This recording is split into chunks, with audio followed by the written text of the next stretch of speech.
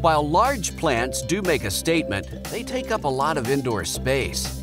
If you're looking for options that can fit in the smallest spaces, grow these adorable mini indoor plants in small pots, cups, or mugs and place them anywhere you like. Number 1. Tolkien Jade Group. The Tolkien group of jade plants is admired for their dwarf structure. You can grow Gollum, Hobbit, and Ladyfingers. Number 2. Dwarf Snake Plant.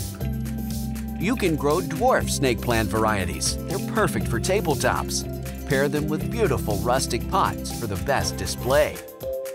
Number 3. Norfolk Friendship Plant.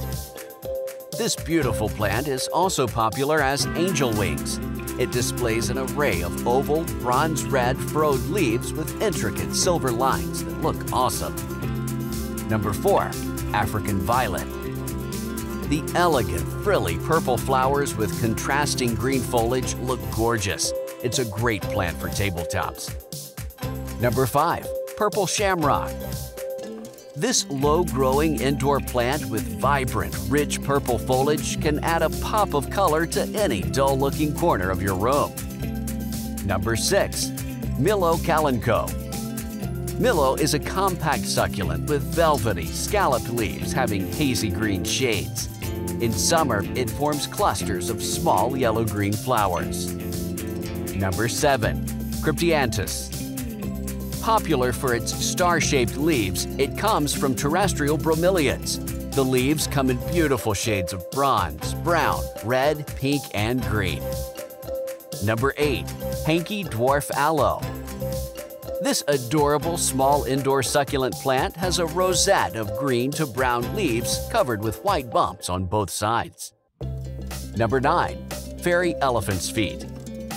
This stemless succulent forms a cluster of finger-like gray-green leaves that are attached just above the soil. It also grows attractive pink flowers. Number 10. Euphorbia decarii. This rare plant is really small and doesn't cross 6 inches in height. It can be a quick bonsai and looks good on tabletops. Number 11. The zebra plant. If you love succulents, you simply can't ignore the zebra plant. With its white horizontal stripes on dark green foliage, this compact plant is super charming to look at. Number 12. Eye leaves. Eye leaves are small succulents with grass, pale, or jade green bodies of paired foliage. The leaves are spotted at the edges with a transparent window at the tip. Number 13. Scotch moss. This plant will give you an impression of a mini garden in a small container as it looks velvety green. It thrives in cool and moist conditions. Number 14. Watermelon peperomia. The small leaves look like mini watermelons, while the plant stays compact and looks great with its lush foliage. Also, a great plant for beginners. Number 15. Lithops. Livingstones is a unique-shaped succulent that looks like colorful pebbles. It's easy to grow and looks super amazing in small pots. Number 16. Air plants. Epiphytes are very forgiving in nature. Set them in a small basket or a mini terrarium and they'll continue to thrive in indirect sunlight. Number 17. Hoya heart plant.